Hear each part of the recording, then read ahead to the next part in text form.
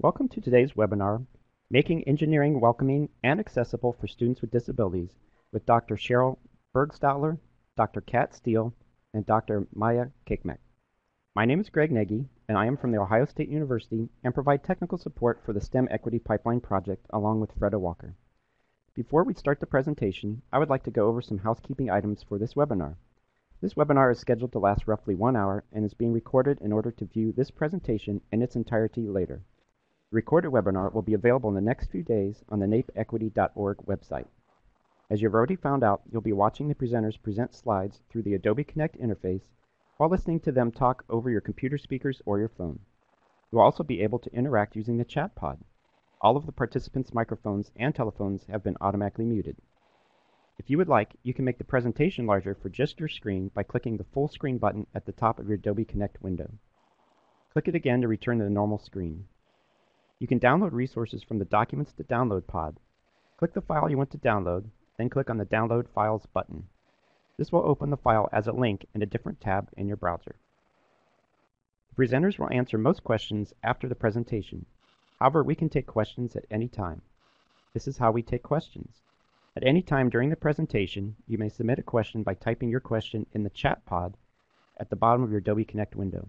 We will read and respond to these questions at the end of the presentation. I would like to start the webinar by introducing Freda Walker, consultant for the STEM Equity Pipeline Project.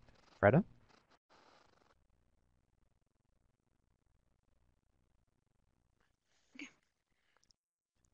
Can you hear me? Yes. Yes. Okay, thanks. Welcome, everyone. Looks like we're going to have a good turnout for our webinar, and I want to thank Greg for his technical assistance in supporting us, and also tell you that the National Alliance for Partnerships and Equity is funded to do this project through the National Science Foundation. We have archived webinars. If you go to the the nape.org website, you can look at any of the past webinars that relate to various topics for females in STEMs or underrepresented populations and equity issues. We have a certificate of completion that you can fill out.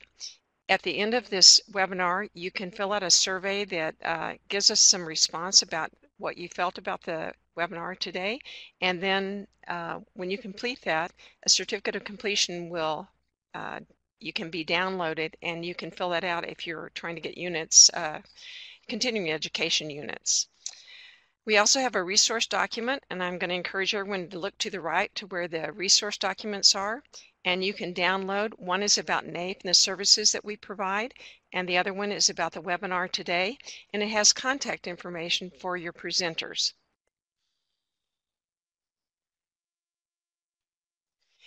We take questions and answers at the end because we're recording the presentation, but you can type all your questions into the chat function, and when you do that, then we will have the presenters respond to that, to your questions. They can also do it throughout the webinar if they happen to look at the chat. Today's goals are to gain an understanding of access engineering and the strategies to better serve a diverse student body, to learn methods to integrate disability-related and universal design content into engineering courses, and to become familiar with strategies to make engineering labs and makerspaces accessible. I'd like to turn our webinar now over to our presenters. Cheryl? Thank you. Can you hear me? Sure can. Thank you. Yeah. Now you get your webcam. If you get your webcam going, we'll be ready. Okay. I think we're ready. I cannot see your webcam. Have you turned it on? There we go. Thank you. Yeah. Well, we're here in rainy Seattle. I mean, some people think it rains here all the time, but it really doesn't. But it is really raining here today. So we're happy to all be together in one office, nice and cozy in here, and a lot of rain pouring on the windows outside. I'm Cheryl Bergstahler. I direct Accessible Technology Services, and I'll be speaking with Kat Steele, who's an assistant professor in mechanical engineering, and Maya Kikmek, who's an assistant professor in computer science and engineering. We're all at the University of Washington in Seattle, and we're going to tell you about the project that we have been working on. called Access Engineering. So we'll talk about that. We'll talk about why should we care about students with disabilities getting into engineering. We'll talk about different approaches, accommodations versus universal design, and making engineering labs and maker spaces and curriculum accessible to students with disabilities, and incorporating universal design in curriculum, and even share some resources with you at the end. So let's take a poll here. What role do you play in education? I saw the earlier polls and have some sense of that. But if you can enter the poll to say whether you're a K-12 educator, I see we have a number of those, post-secondary faculty, an administrator, university staff, even others. So already it's pretty clear we have a real mix of people from looking at this poll, but also the one that was done before the presentation. A lot of people from post-secondary education, but also representing faculty, administrators, support staff, and so on.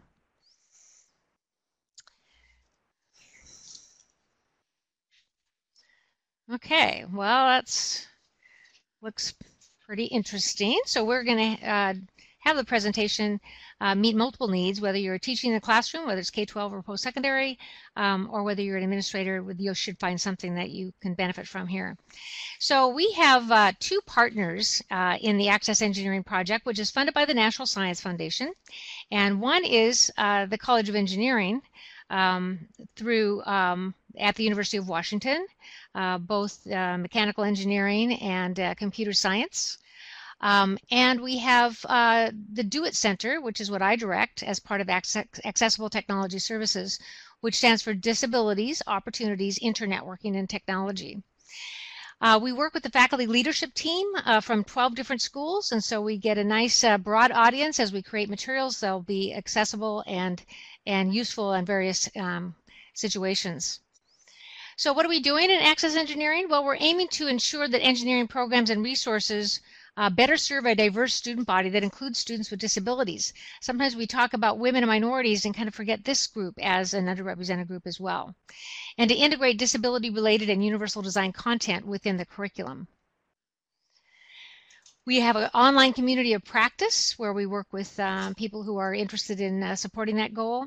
We do provide small mini grants to institutions. You can look on our website for that to fund some projects that support our goals and objectives, and then resources on our website. So we're working on serving a more diverse student body that includes students with disabilities, and then integrating relevant content within engineering curriculum. But why engineering? I'm going to move this to Maya, and she'll talk a little bit about why it's important in engineering and some statistics related to that.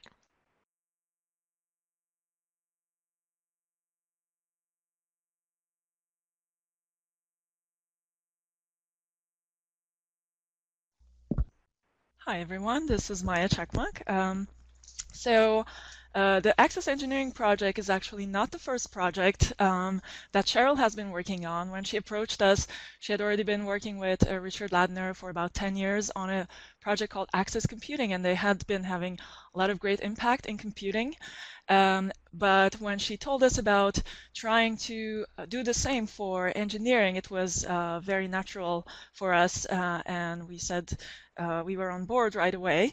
Why? Because engineers solve everyday problems that impact the whole society, and their ideas of projects or important problems to work on is largely impacted by their life experiences.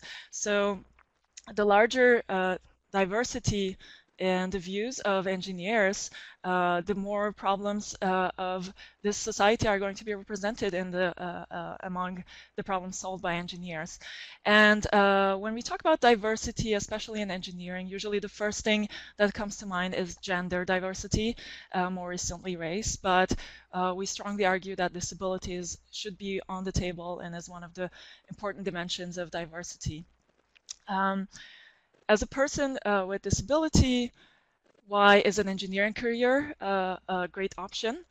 Well, first of all, if you are an engineer, you know that helping solve challenging problems is very exciting and is very satisfying.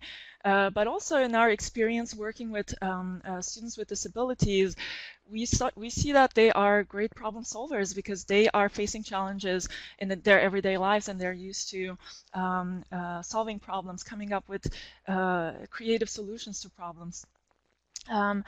Of course, one advantage is also that a lot of engineering jobs come with accessible and flexible work environments, good salary and healthcare. These are some of the advantages. But what I also just mentioned, that we need the diversity, and a lot of people with disabilities will find that their views are really appreciated in an engineering field. So some statistics related to disabilities. This is based on a report by the NSF from 2015. 12.6% of the US population has a disability. This is reported disability.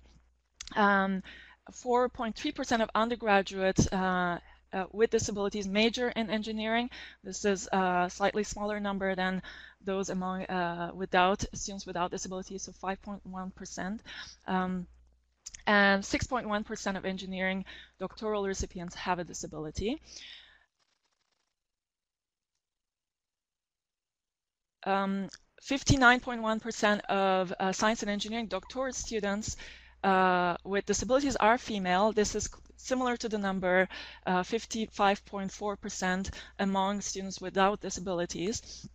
And 17.4% of science and engineering doctoral students with disabilities utilize personal or family funds as their main source of support. This is a slightly larger number than those among folks without disabilities. So more people with disabilities are having to use their own resources to be able to get a degree. In terms of the types of disabilities, 94% without disability, around 1% with hearing disabilities, 1.1% vision difficulty, 3.7% cognitive difficulty, 1.4% ambulatory difficulties, 0.8% self-care difficulties, and 2.3% independent living difficulties. These are, again, the reported numbers. One of the biggest challenges is actually getting these statistics.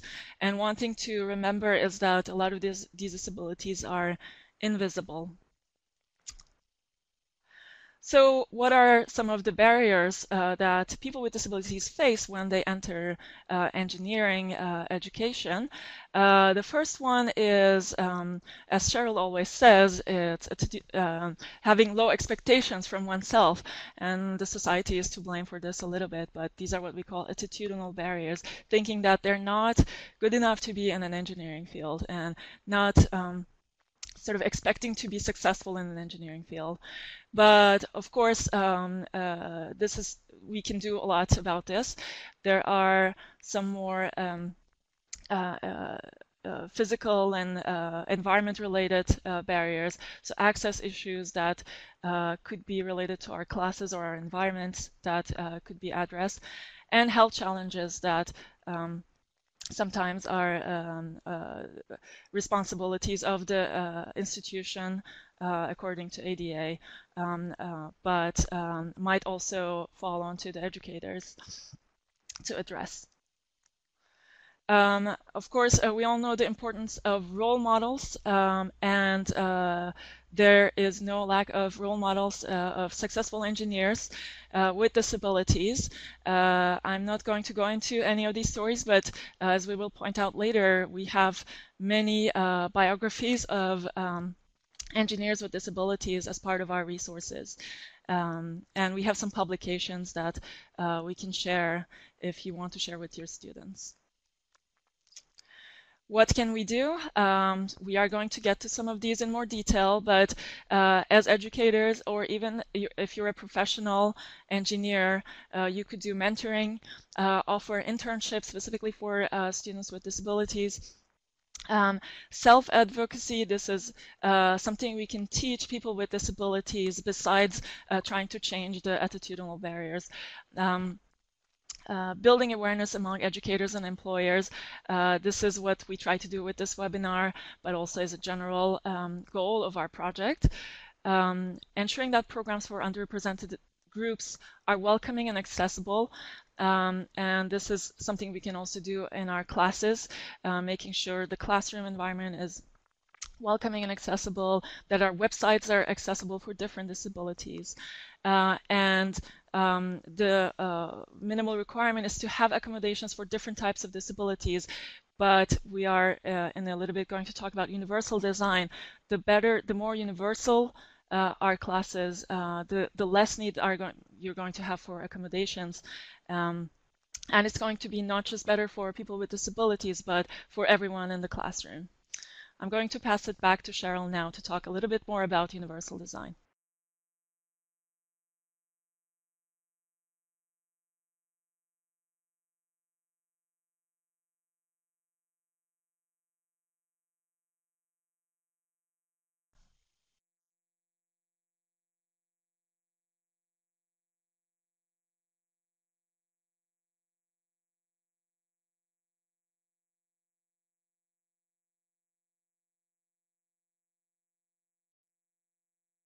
To make sure your microphone is working.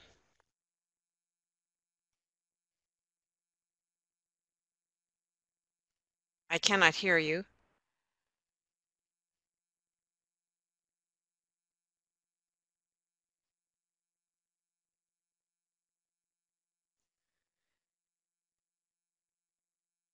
We'll just wait for a minute till they get their microphone figured out. Thank you.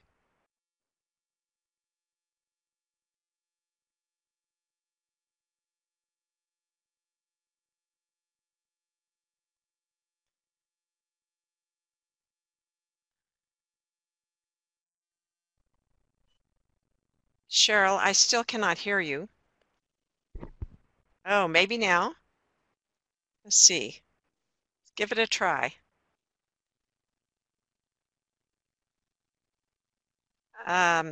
Cheryl, will you speak? Just test it, please. I still cannot hear you. All of a sudden. There you go. Can you? Try again.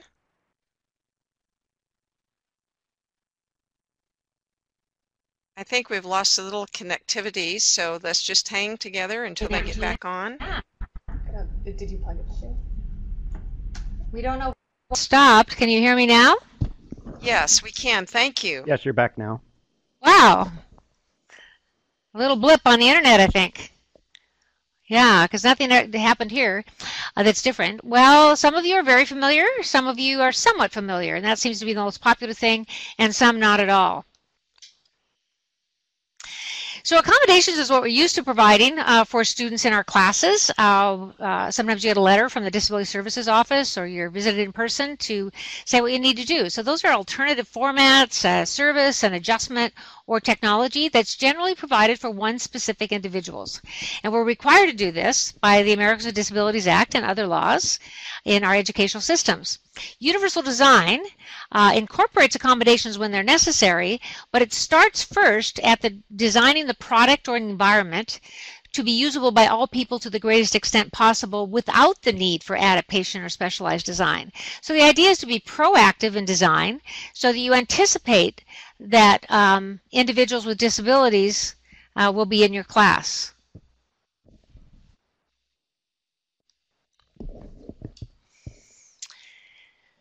So some examples of accommodations: sign language interpreters, providing materials in Braille, electronic format, large print, for giving students extra time on exams. And all of these examples apply universal design principles: equitable use, flexibility, make things simple, intuitive, make sure that information is perceivable regardless of your sensory capabilities. For instance, your ability to see. Tolerance for error. We all know what it's like to be on a computer system where it's not very tolerant of our errors and doesn't point us in the right direction. Low physical efforts, unless you're trying to teach someone to develop some skills in the physical arena. And then size and space for approach and use, so some of the physical things. What it boils down to is being flexible and having alternatives for people to gain information and to apply information. So universal design is proactive, where accommodations are reactive. Universal design is broadly based, where disability is more focused on one individual. And the benefit to the group, as far as accommodations, they tend not to benefit the rest of the group, where universal design is designed to benefit everyone in the class. So if we kind of zero in on instruction, we can look at class climate, and it includes things like just welcoming every student, making them feel that they're welcome in your class and you're glad that they're there, including students with disabilities. Interacting, promoting effective communication. For example, if there is a student in the class that's using a sign language interpreter, to make sure that all students can communicate effectively with that student, including stating their name when they're going to speak a comment, so that person knows who's speaking if they're looking at their sign language interpreter.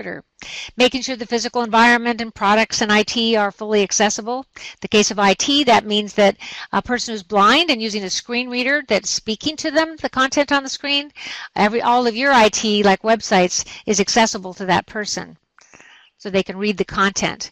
In the delivery methods, to be thinking about the many types of diversity that might be in your course, including different types of disabilities, and provide some cognitive supports, like maybe guidelines on how to take notes or how to do a certain experiment for people that are not maybe as comfortable with that type of format, and providing that in written form as well.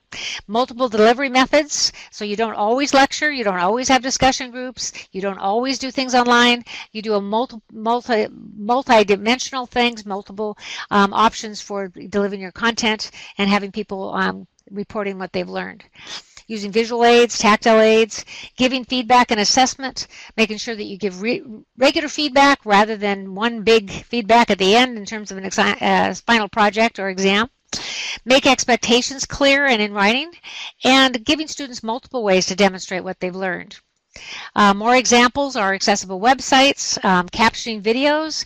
Videos that are captioned benefit not just students with hearing impairments, but individuals who are English language learners, people who don't know the spelling of the words that you're using in a lecture, and so on. So it's a good example of universal design benefiting all students. Making sure that the syllabus has clear statements of course expectations, and making them clear enough that a student with a learning disability might be able to start working on their assignments early if they anticipate it's going to take longer for them to complete them than other students. Avoiding unnecessary jargon, and when you want to use jargon or acronyms, be sure that you fully explain them. Imagining that a student might not be from this country and might not understand some of the jargon that you're using or the terms that you're using, or they might be less familiar with the field that you're talking about than some students in the class. Providing instructions both orally and in writing or on email, and making specific concepts relevant to individuals with diverse characteristics. So now we're going to go back to talking more specifically about engineering. And so we'll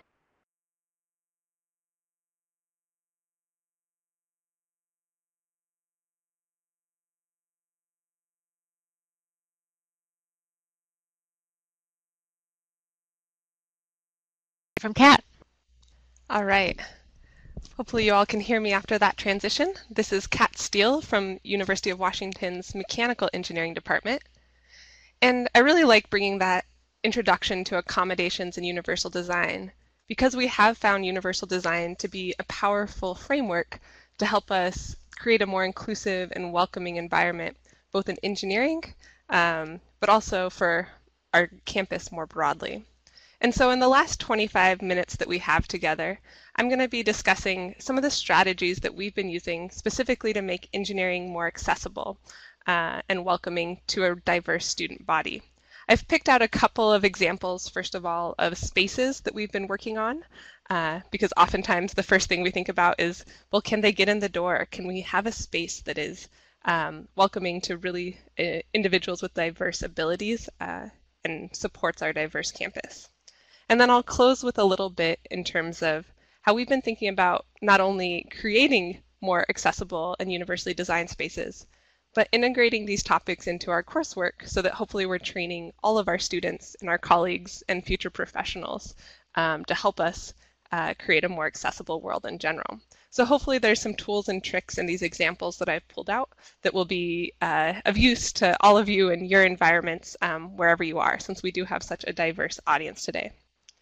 So first of all, one of the places that I'm going to start, because it's one of the spaces that I had questions about most often when I shared with our colleagues what we were working on at Access Engineering, is the space. And especially when we look in the educational arena, a lot of people often assume that the space and the activities and a lot of the team-based hands-on things we do are necessarily barriers to incorporating individuals with diverse abilities into engineering. And so here in Seattle, we have a lot of great examples that that's not the case. One of my favorite is Seattle's Lighthouse for the Blind, which for decades has trained blind machinists. But still, just a starting place for us has been looking at, well, what are those spaces? Engineering labs, machine shops, electronic shops, and what can be done to make those spaces more accessible? So hopefully you'll find some analogies here with whatever spaces that you're working in. And this is an activity that we initially did as a group and that I encourage you all to do. It makes, if you're a teacher, it makes for a great class activity or even an outreach activity. But visiting spaces and bringing a lens of accessibility and universal design of those spaces is a great way to get students and your colleagues thinking about creating a more welcome and inclusive environment. So we went around with a group of both students and community members with diverse abilities and visited a lot of those spaces that make engineering potentially unique and challenging to navigate. That included our machine shops, our labs. We have a lot of hands-on labs in engineering, fluids labs, dynamics labs, material testing labs, a lot of electronics labs. And it was a great experience both to introduce a lot of the students with disabilities to the different options available to them, but it also brought a lot of insight to our group.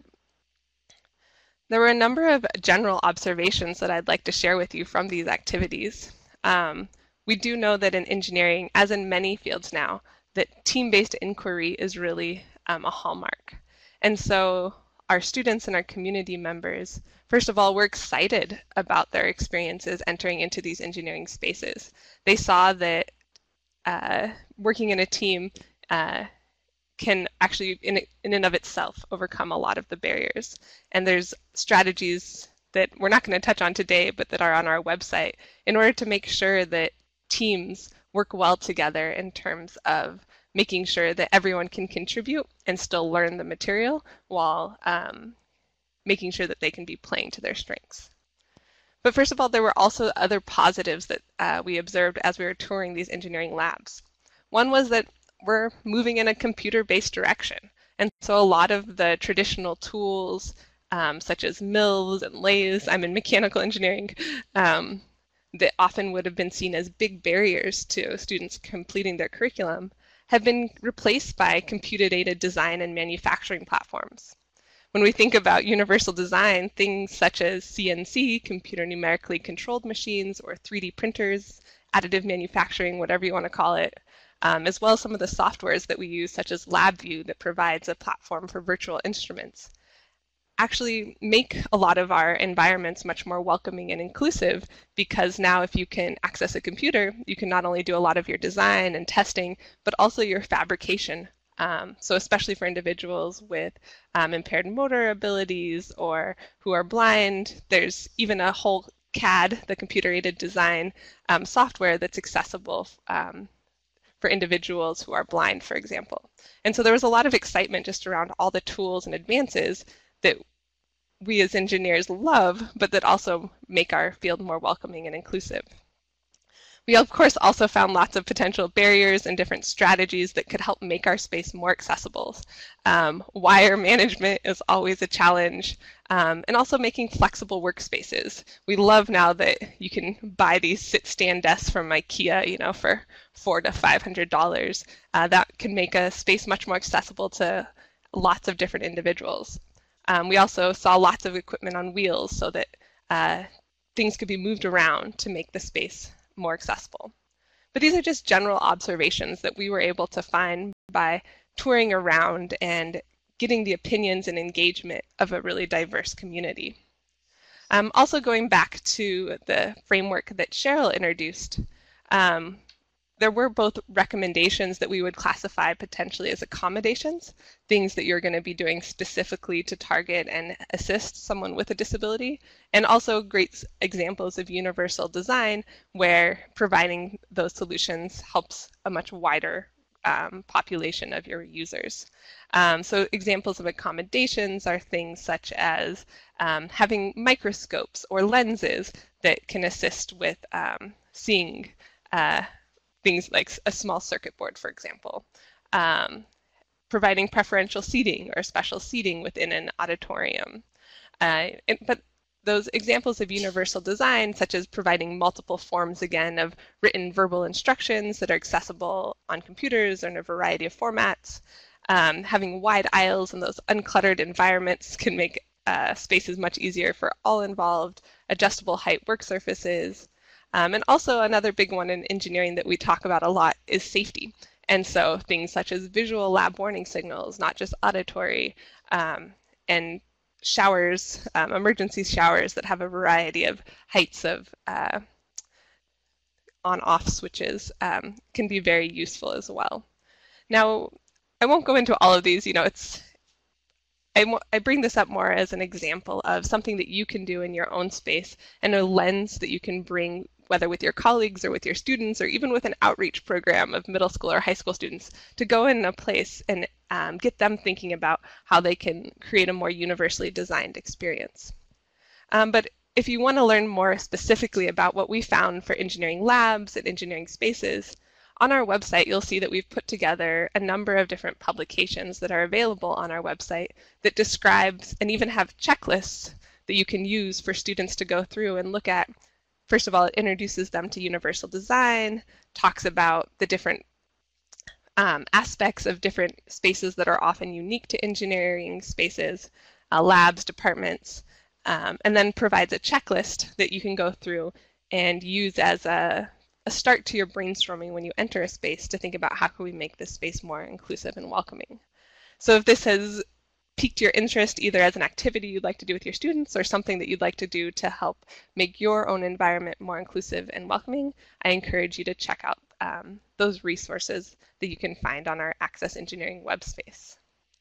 Now, when I saw everyone coming in, there's one more space example that I wanted to bring in today, and that is maker spaces. I noticed that we had a couple participants here, one from New York City who was a director of a maker space, but we're really excited about maker spaces not only as an example space where we can bring in principles of universal design, but also it just is really enhancing the educational experience of a lot of our students. A lot of our traditional making tools in the machine shop required a lot of safety and oversight, while maker spaces are really creating a greater inclusive making community and getting folks doing hands-on activities earlier in their career. Also for us, it's a lot of, I don't know how many of you, either your school or your library or somewhere else in your community has either been building a makerspace in the last 2 years or has one planned for the coming year or two. But it also is a space where we can get in on the ground floor. A lot of our machine shops and other spaces have been around for decades in engineering. And so there we have to go back in and often retrofit and change things. Well, in makerspaces, we can often get in on the ground floor to help provide advice and guidelines to create an even more accessible environment. But I guess I'm getting ahead of myself. One of the big questions that some of you may be having, first of all, is, well, what is a makerspace? And sometimes they're called DIY spaces or a variety of different names. But the big overarching thing is that it brings together space, tools, and typically tools such as 3D printing, laser cutters, sewing machines, a lot of tools that you can use to create prototypes and make and craft in a quick and inclusive environment. And the third key piece is community, having an open and engaging space where individuals can engage and get feedback and feed upon one another's ideas. And so hopefully if you haven't been familiar with a makerspace, you can go and Google it afterwards and find the nearest one near you and to go and take a visit, because it really can be a great place to go in learn new skills, create a community, make things, get questions answered.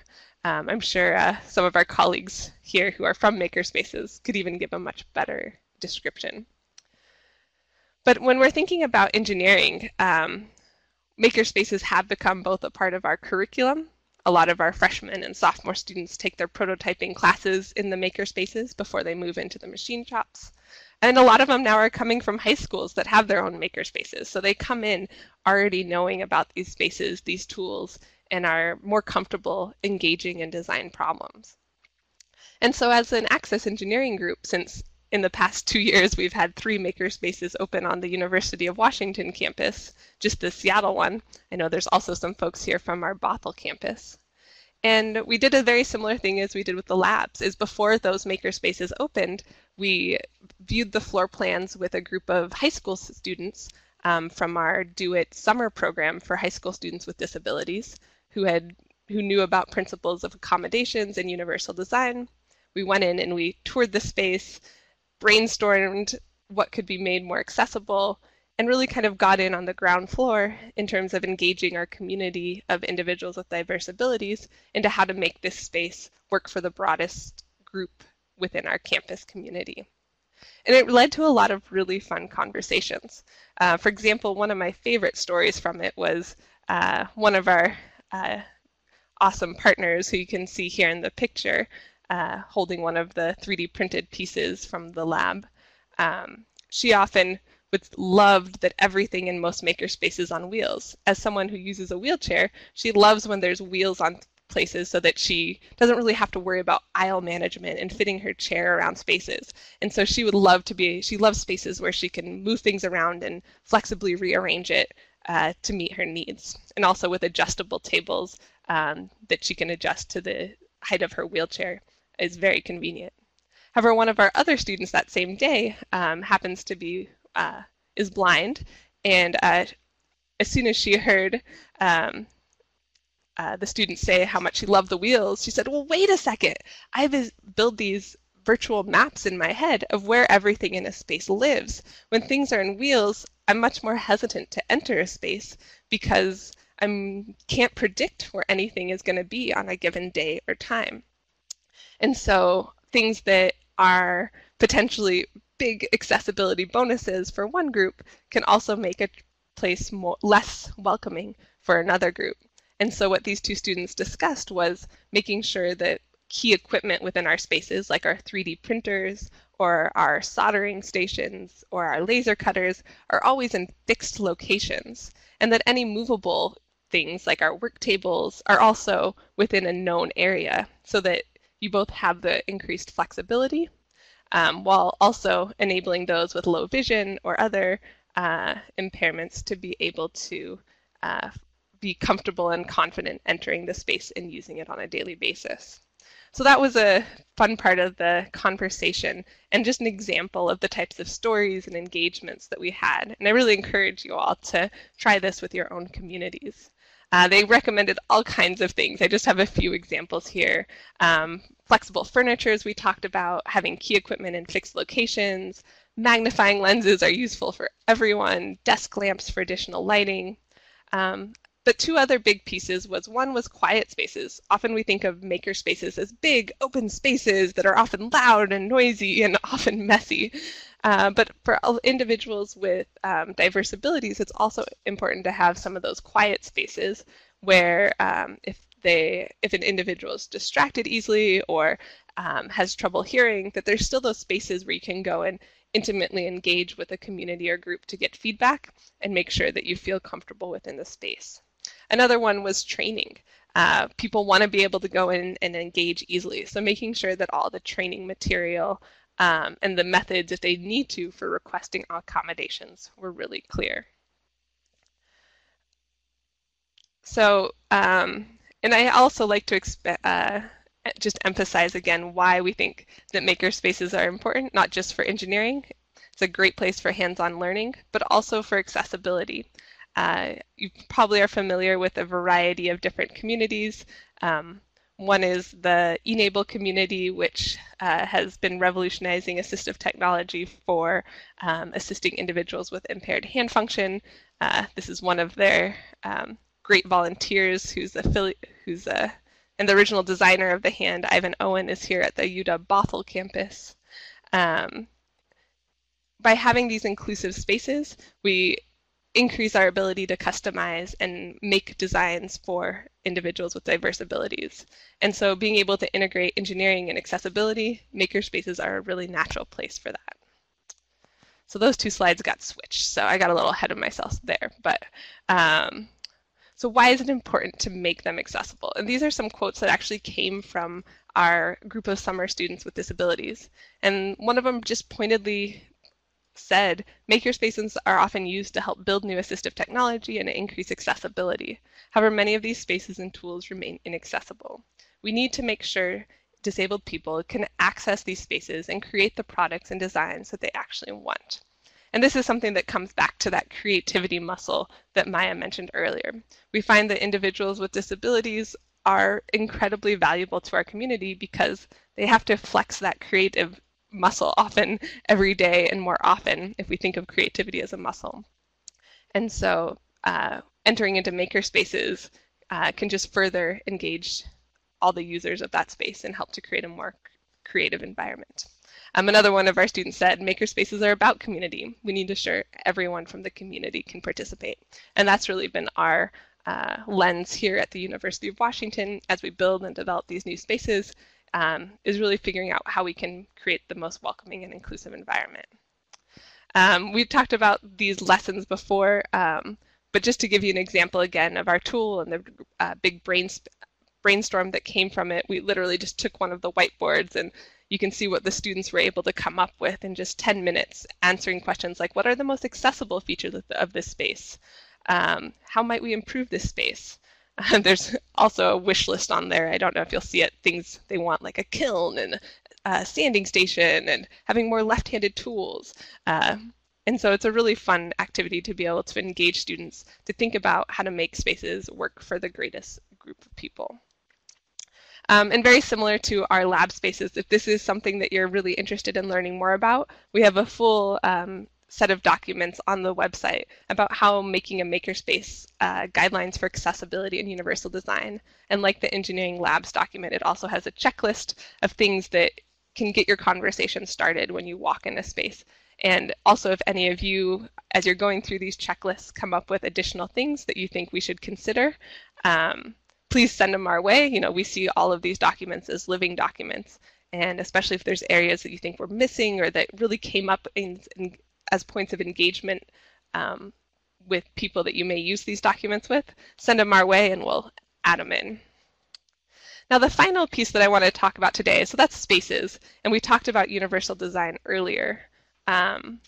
But another piece, since I know there's a lot of educators here, is thinking about, well, how can we integrate these principles into our curriculum so that we're creating engineers, designers, scientists who have universal design and accessibility within their framework for how they think about their profession, so that when they move on in the future, the products and environments they help to make are more accessible.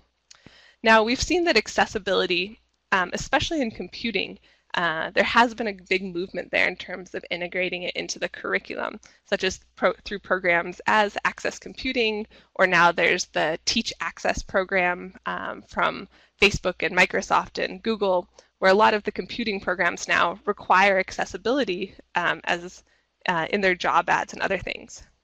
But in engineering, we've seen a lot less of that integration. And we've really moved towards universal design as both a framework and foundation for us to be able to integrate these topics more broadly across the engineering curriculum. And there has been some great works, for example, such as from Kim Bigelow, who's at the University of Dayton, thinking about universal design. But in terms of being able to integrate it into our curriculum, it's been a little bit more challenging. But we find that integrating universal design into the engineering curriculum has multiple benefits. Not only do we hopefully create more accessible products and environments into the future, but we have seen that universal design, that students who are taught about universal design are more likely to consider criteria that increase usability in their design process. And it also tends to increase the diversity of students interested in engineering. Kim Bigelow and others have looked at how individuals from traditionally underrepresented groups in engineering engage more with topics that potentially include accessibility and universal design in the topic. And so we do see universal design as a framework for integrating disability, accessibility, usability across the engineering curriculum. And there's a variety of ways that we can integrate these topics within the curriculum. I think the most natural, if you're familiar with the engineering curriculum, or if you're a middle school or high school educator thinking about the classes that are being taught within your schools, is thinking about some of those design classes. In engineering, we call them our capstone and our cornerstone design classes. The cornerstone is the class that most engineering students take their freshman year. That's one of their big first intros to design. And capstone is often a year-long class taken in their senior year, where they go through the full design process using their engineering knowledge. And so these design classes, whatever type of program you are in, or design challenges, are often a really nice place to sneak in topics in terms of universal design and accessibility, so that hopefully they get examples throughout their curriculum. Whether you're brainstorming or working with students on a variety of different projects, you can help to introduce them to these principles early. So I know we're running late on or low on time now, so I'm going to close with a little bit of additional information on what Access Engineering can help you with. And I will say that this piece on universal design is one of our big focus areas moving forward.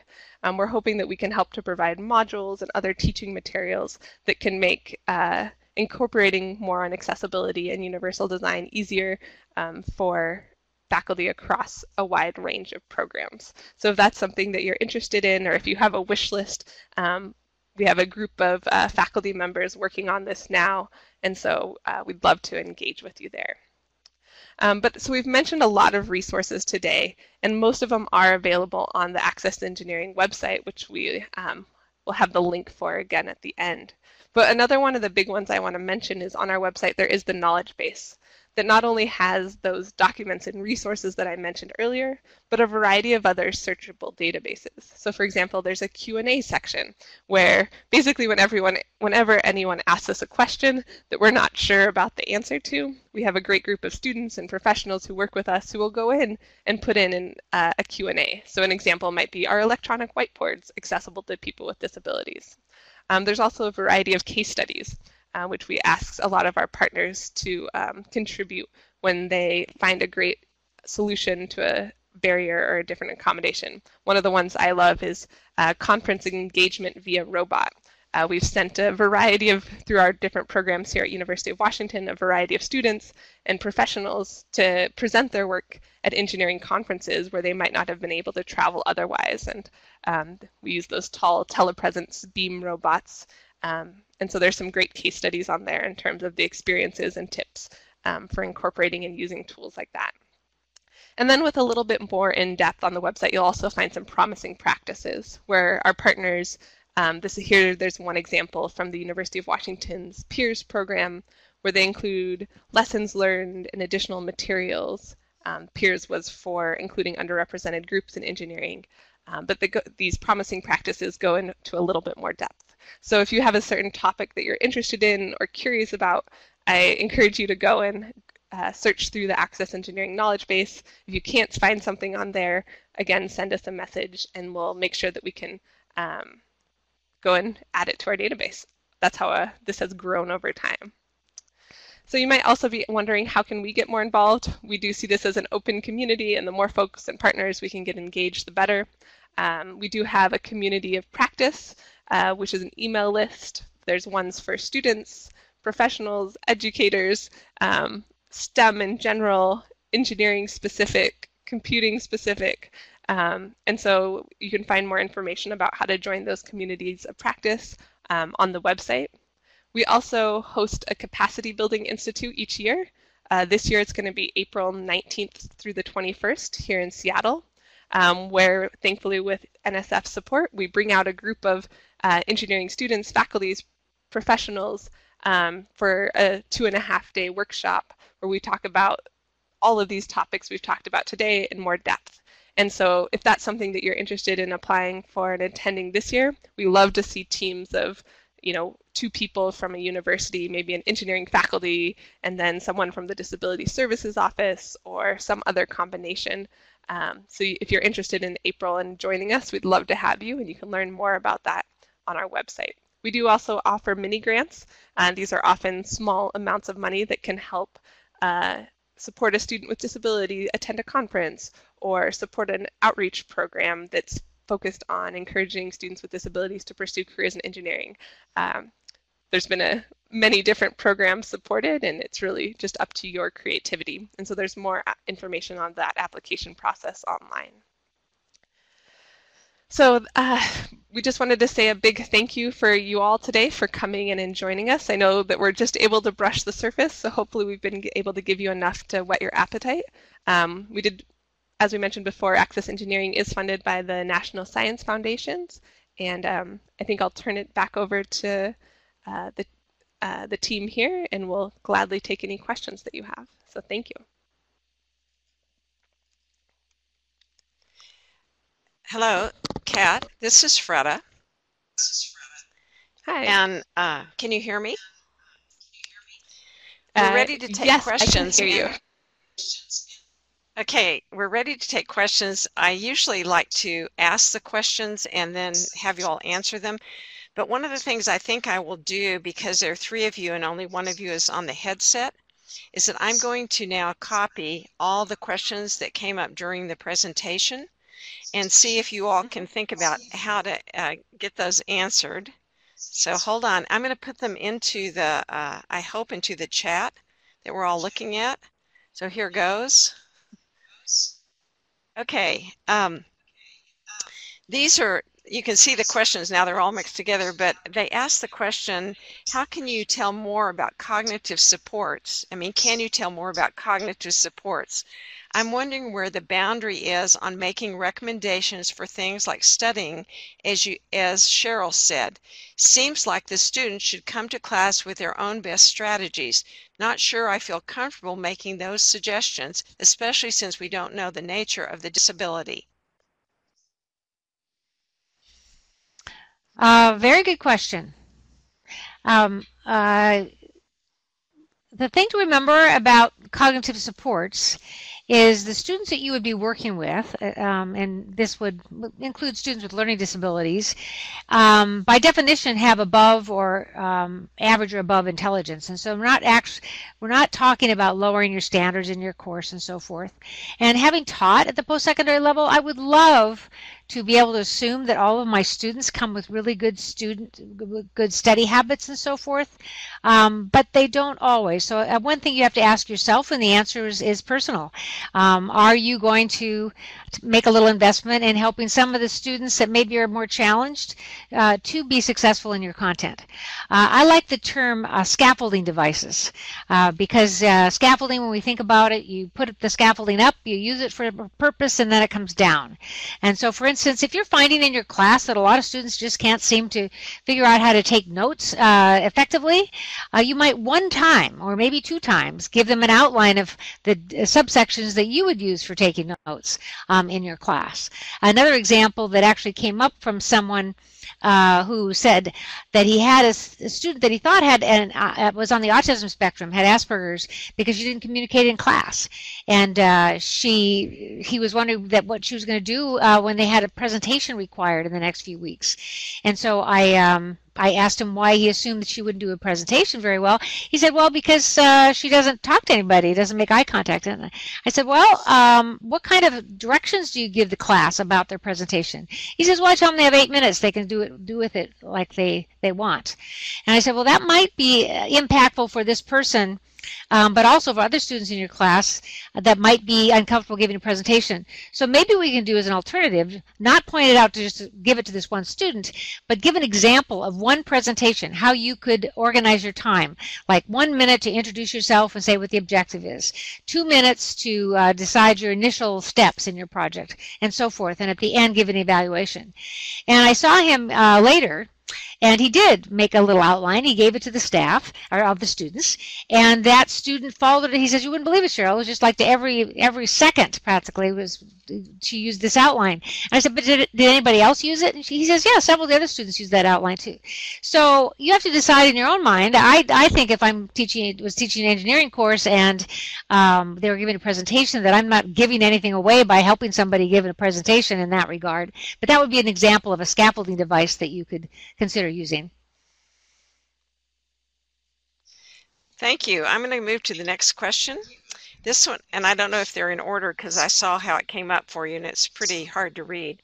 But for students with social impairments who are more likely to work from home, how likely is it for them to have a career in engineering?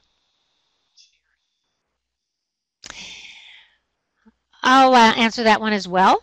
I think one thing for a professor to keep in mind is that we don't guarantee that any of our students will have successful careers in engineering. And so you don't really need to worry too much about that.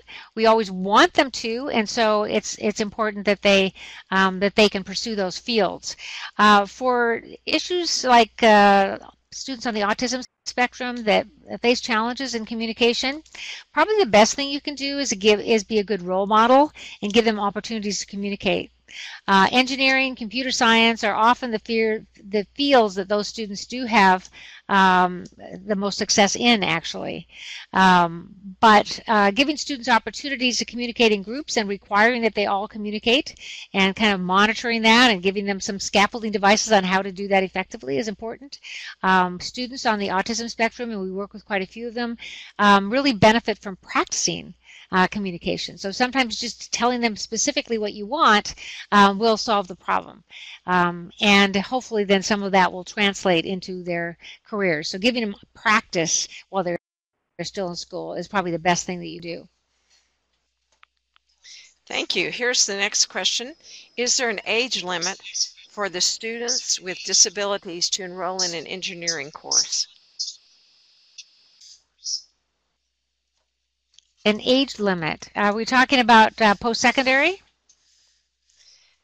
I'm not sure, but maybe you can just give some insight on the post-secondary part. Oh, okay.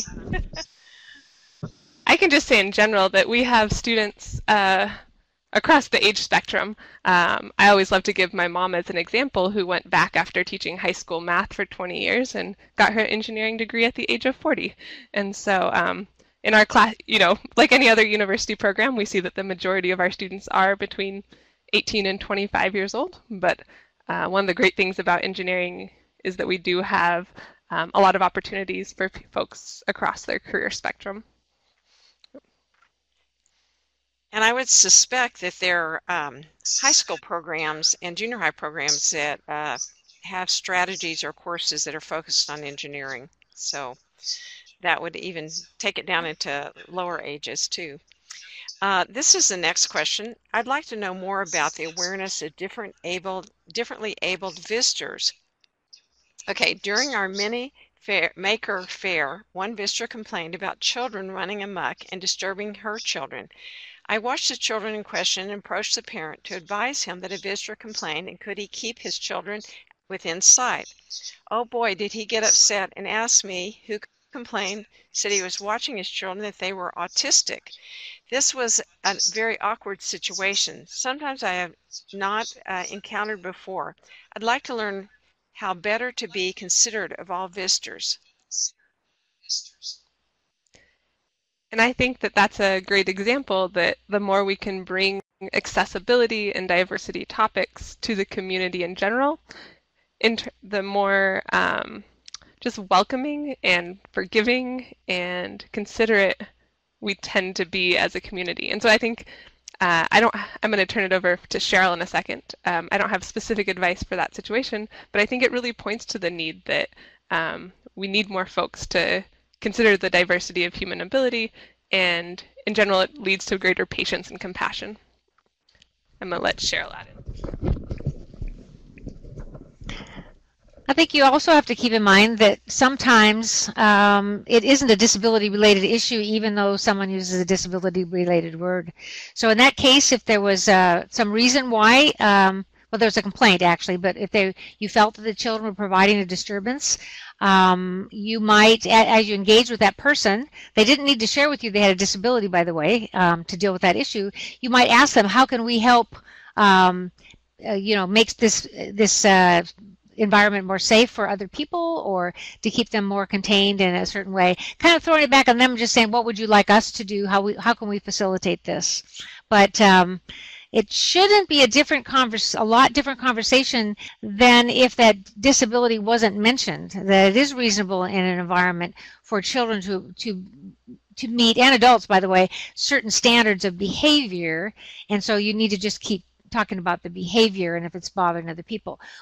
Sometimes disability does come up, though, and it is totally inappropriate, where people complain because a student with, say, Tourette's is speaking out or saying words kind of randomly or using a barking sound or whatever.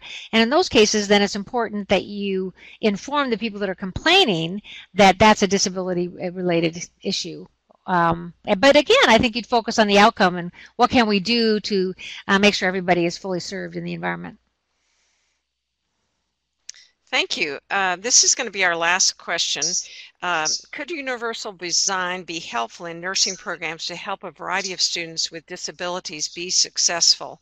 A concern that college staff has is that certain students, like those restricted to wheelchairs, do not attend. It would not be in a nursing program. I cannot accept that assumption quite yet. Well, sometimes people with disabilities, certain types of disabilities, may not be in the typical nursing situation, but there might be a place for them in that career field. We had a young woman years ago graduate with a PhD in atmospheric sciences here at the university, and she was totally blind, and people were kind of giving her pushback on that. Well, how you can't even see clouds. How could you major in that field? Well, she knew exactly what she wanted to do. She was a brilliant mathematician. She had full technology that gave her access to mathematics, and she wanted to analyze climate trends. And so there's a field there. Many fields in that, or jobs in that area might not be accessible to her, but what she's doing is, and now she works as a postdoc at NOAA, analyzing climate trends. So sometimes it's important it's important to consider the disability, but look at various career fields where someone might be able to participate. And I'm going to add on to that one also, what my background is an engineer working in hospitals, and I'll say we need an access medicine program or something additionally, because not only in nursing, but also we talk to a lot of MDs where a lot of those professions aren't accessible right now and are actually explicitly exclusive to individuals with disabilities. We have great examples of, for example, doctors with disabilities, but the majority of them had an accident or other thing that led to their disability after they already had their MD degree. And so some of the CPR and other requirements, there hasn't been a lot of creativity around how we can diversify a lot of our clinical professions as well. And we know that we need more nurses, and there's, just like engineering, there's a huge spectrum in terms of what those folks do on a daily basis that can make it more inclusive. And if you go into a hospital, I think many of us will agree that hospitals in general could benefit a lot from universal design principles. So who's ever from the nursing field, go forth and conquer. Oh, thank you. And this is a question that a variety of people have asked, is if they could have your content, your PowerPoint presentation. I don't normally send them out, but if you all can consider that and let me know, then if so, I can send it out. And you don't have to do it online right now, but you can just think about it and let me know. Yeah, that's going to fine. Oh, it's okay? Okay. Yeah, then we'll fine if you send out the PDF of our slides. Yes, I have on the handout. They can find the links and some of the information, but some of them wanted your PowerPoint, so we can do that as a follow-up. And I'll also mention there's this. If you're curious more about universal design in higher education, one of our other programs with Cheryl. Cheryl has put together this of other great tools for incorporating universal design in education, and this is available from the Harvard Education Press too, and is also pieces available on the website. So, Cheryl. Okay, so headset for that. Oh my gosh, this person is leaving. Don't go yet. But they have been asking about, um, how you, well, I don't know if we can get it answered today. It's too much. But anyway, I'm going to go on and finish my presentation about NAEP and conclude the webinar. I appreciate all the different questions that people had, and there's been a good discussion from one person about how disability fits into diversity. So that's probably a whole nother topic to take on. Thank you all. I just want to say that this webinar has been sponsored by NAEP. We provide professional development, research and evaluation, technical assistance, and public policy advocacy. There are a variety of our services and resources that you can see here. You can go to our website to find more detailed information about them. We have services that come in person. We have some that come in hand, printed, and we have some that come online. We have turnkey implementation toolkits, and we will have a new one coming out this spring and probably one this summer. We do have a virtual learning community, so please go to napequity.org to find more information. And I want to thank our presenters, Cheryl, Kat, and Maya. Also Greg for his support behind the scenes. Thank you for participating, and we're going to let you give you the survey, and you can download a certificate of completion. Greg, you're on. So now I'm going to click on this link to open the survey for everyone. And what it should do is open a link in a new browser tab for you right now. If it doesn't, you can go click on this under the Key Links pod where it says Webinar Evaluation Survey and open it yourself, or copy and paste the URL. If you don't have time for that right now, I will be sending out this URL through the email later. And just a reminder that this webinar will be archived at the napequity.org website probably tomorrow. And we want to thank everyone, and this is the end of the webinar. Thank you.